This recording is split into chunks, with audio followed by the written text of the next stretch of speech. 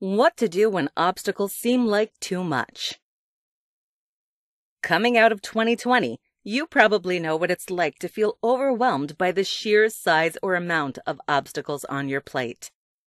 Although obstacles are necessary to help you grow, they certainly can be challenging, leading you to feel inadequate, distraught, and overwhelmed.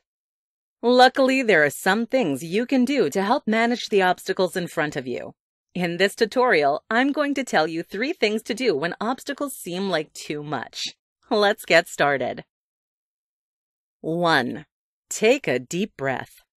Whenever you begin to feel overwhelmed by obstacles, your body will likely show some physical signs.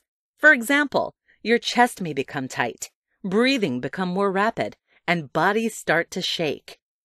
Although these physical signs are not in and of themselves dangerous, they can pose health risks on down the line, and they aren't comfortable in the moment.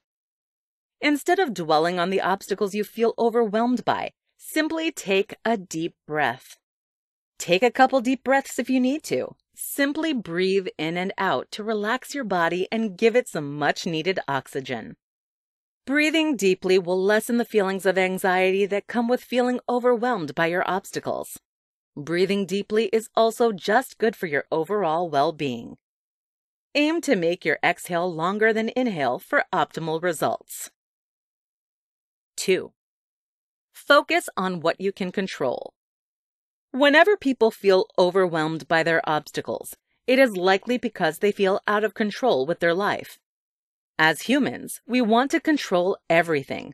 Obstacles remind us that we simply are not as in control of our lives as we would like to be.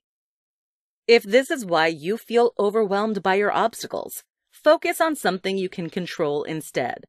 This may include your water intake, the food you put in your body, how you present yourself, reading a book, or anything else you have control over. Focusing on what you can control will take away the immediate signs of anxiety associated with obstacles.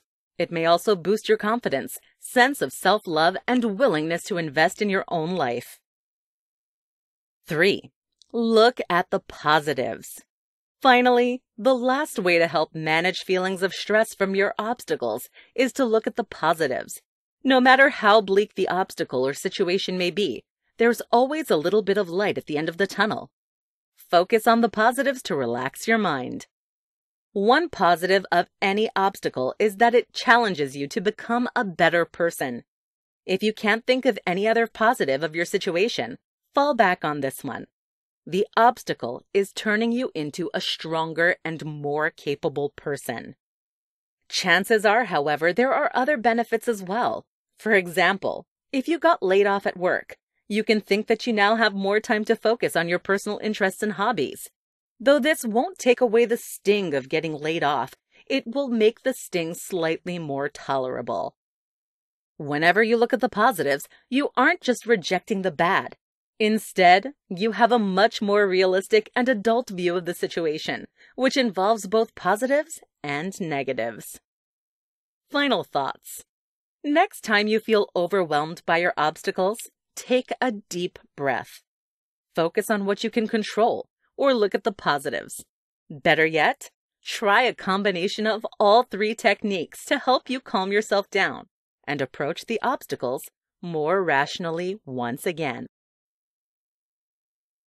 For more free educational content, visit learnforfree.biz.